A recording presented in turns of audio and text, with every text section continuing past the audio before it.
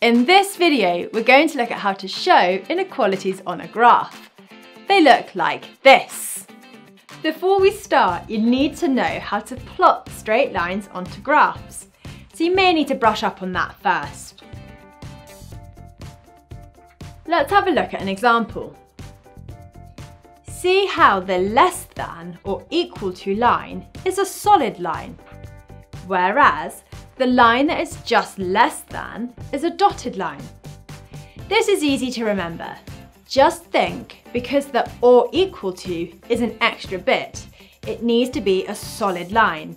It has everything involved.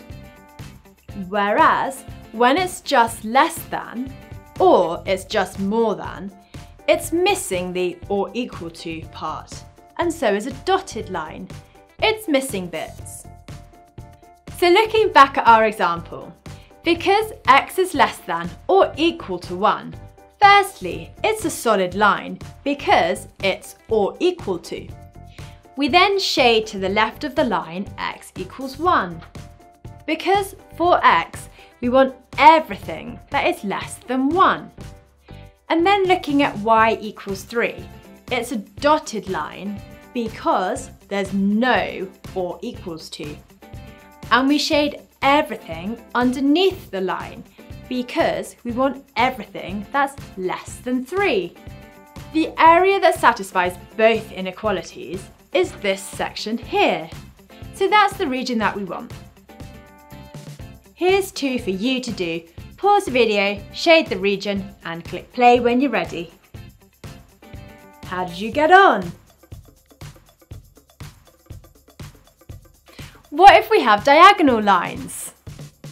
We first need to rearrange the equation to make y the subject. Then plot this line onto the graph with a dotted line because there's no or equals to. Because the inequality is less than the line, we shade everything underneath the line. Here's one for you to do. Pause the video, shade the region, and click play when you're ready. Did you get it right? We can even shade regions that are bound by multiple inequalities. Start by plotting all 3 lines onto the graph. Then do the shading. X is more than 1 is this way, y is less than 3 is down here, and y is bigger than the line is here. The only region that has been shaded by all 3 is this bit, so that's the answer. Give this one a go, pause the video, shade the region, and click play when you're ready.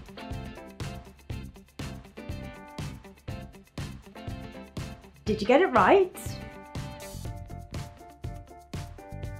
So there we have graphing inequalities. The only new thing to remember is that if the inequality is or equal to, then it's a solid line. However, if it's just more than or less than, so it's missing the or equals to part, it's a dotted line. It's missing part of the line. If you liked the video, give it a thumbs up and don't forget to subscribe. Comment below if you have any questions. Why not check out our FuseSchool app as well?